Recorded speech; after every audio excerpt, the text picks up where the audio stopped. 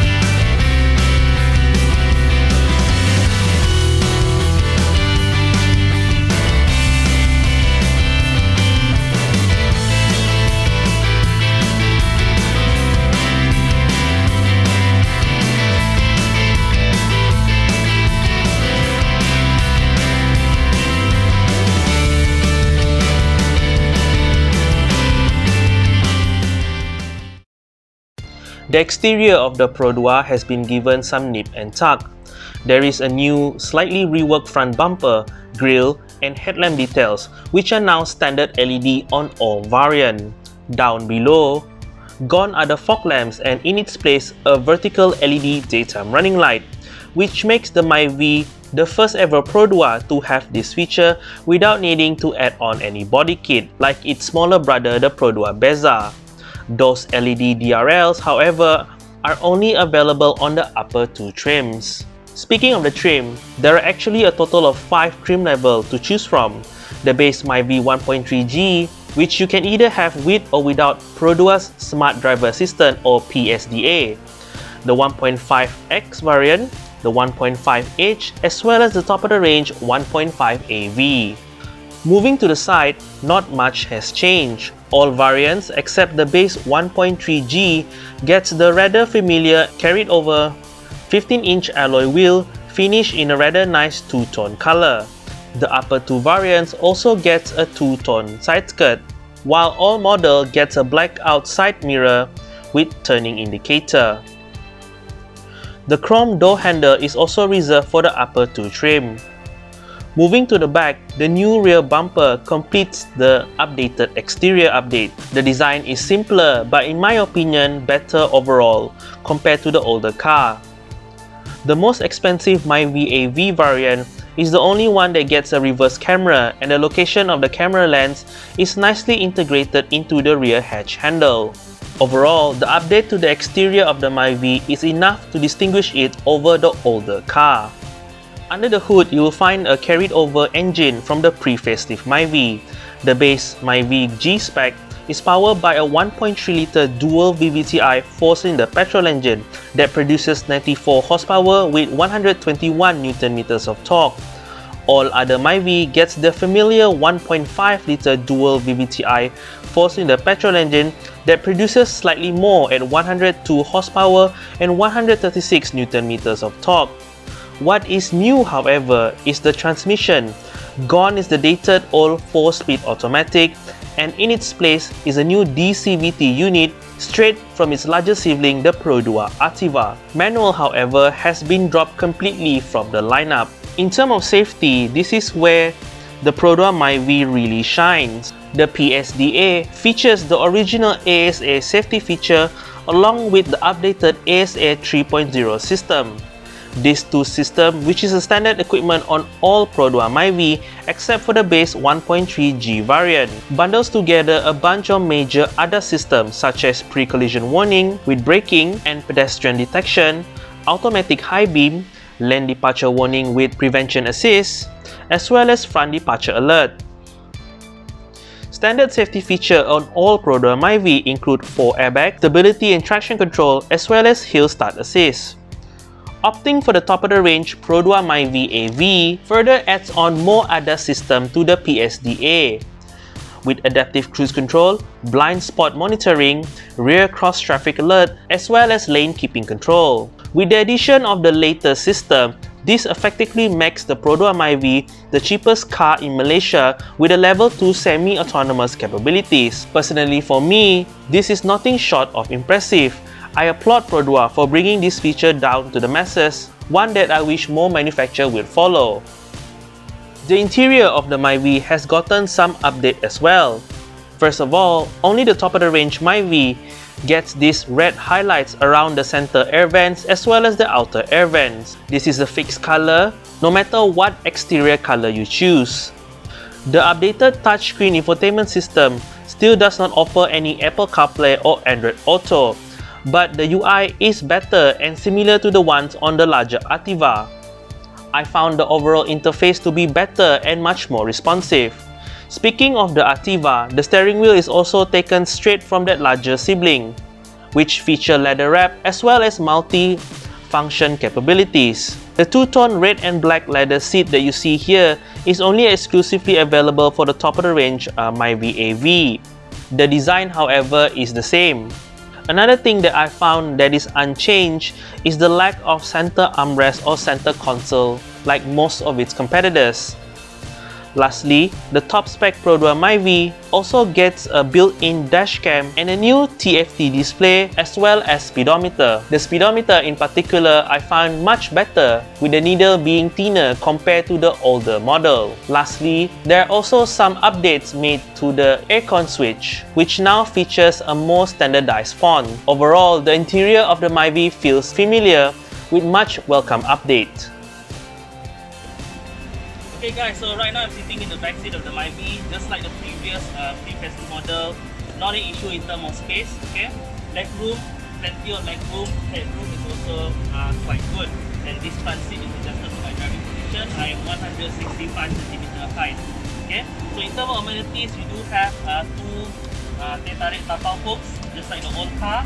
Okay, and then you have a USB charger over here next to the chair. And then the floor is relatively flat for the two side passenger. There is a little bit of hump in the middle, but not an issue. You also have two cup holders, okay, in the middle here. Okay, so the seat itself, safety-wise, also quite good. You do have ISOFIX child mount, so for parents putting in baby chair, not an issue as well. And then just like the old car, the Myvi rear seat back can also be adjusted to angle. Okay. So overall, I would say the back end of the Myvi is still one of the most comfortable and roomy B segment hatchback in the market. So overall, I give the back end of the Myvi a thumbs up.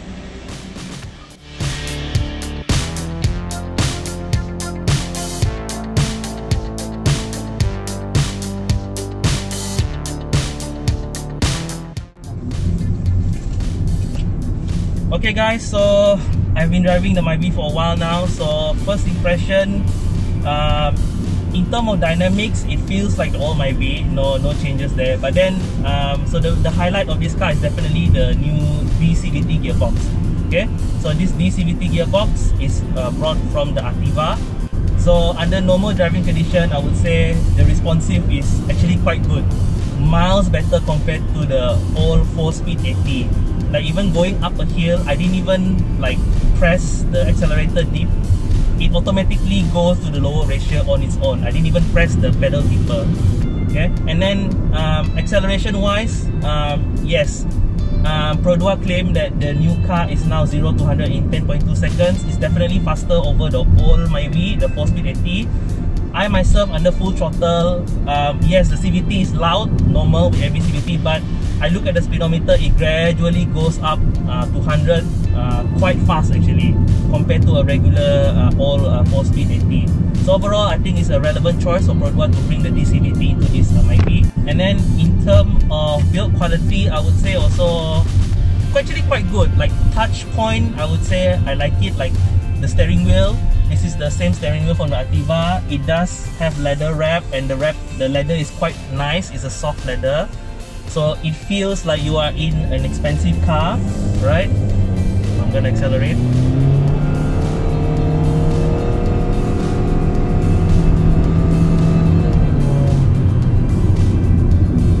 Of course, this car, there are still some issues that I kind of wish Perodua addressed.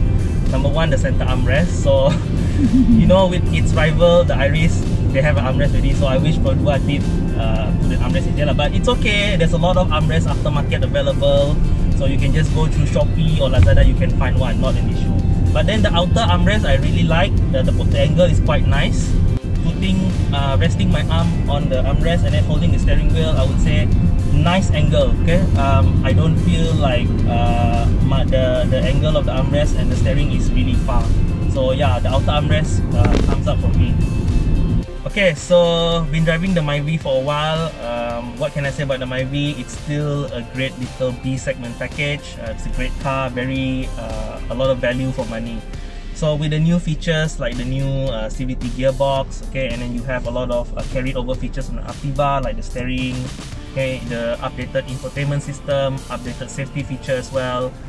It really does up the standard of basic transportation for the masses. Okay, so I really kudos Perodua for bringing all of these features which usually reserved on a more expensive car into the mainstream car market. Okay, so others in the category will definitely have to step up their game lah, right? And then yeah, so overall in terms of performance, the new gearbox is definitely a win for me. Acceleration time has been improved, so now Perodua claims 0 to 100 in 10.2 seconds. I believe them. Upon full throttle, I can just see the needle goes up very leniently, okay, not an issue, which something the old 80 lacks. Like it doesn't have that responsive feeling compared to this new gearbox. Handling, I would say it's still a Proton thing, but then not to say that the Myvi handling is not good. It's still good for a B segment car. Of course, there are a lot of mods out there you can do to improve your Myvi. Alright, so overall the Myvi, as they say, the king of highway Malaysia, the king of on the road for Malaysia, pretty much can hold on to its throne. Okay, a lot of these new features will definitely still make the Myvi a bestseller, in my opinion. So yeah, overall with the Myvi, still a thumbs up for me. Good little package. Prices for the Perodua Myvi here in Sarawak on the road without insurance start with the base Myvi G-Spec without PSDA going for 47,725 ringgit. Adding the PSDA system will add on an extra 2,000 ringgit to the price tag. The Myvi 1.5X variant breaks the 50k price mark by selling at 51,925 ringgit. Moving up to the 1.5H variant, and price is up by another 4,000 ringgit to 55,925 ringgit. Finally, the top of the range Perodua Myvi 1.5 AV for the first time will push the Perodua Myvi pricing over 60,000 ringgit with a price tag of 60,825 ringgit. All Perodua Myvis come with a 5-year 150,000 km warranty and is certified 5-star crash test rating from the ASEAN NCAP. It is also worth mentioning that the Perodua optional gear up accessories packages is also available for the Myvi at your local Perodua dealer. Everything from seat upholstery to sunshade as well as carpet mats are available to add on and can be included overall in your loan. With that, we have come to the end of this video. If you like this video, do give it a thumbs up. If you're new to my channel, do subscribe and press the little bell icon so you'll be notified whenever I post something new. I would like to say thank you for watching. Stay safe Take care and have a nice day.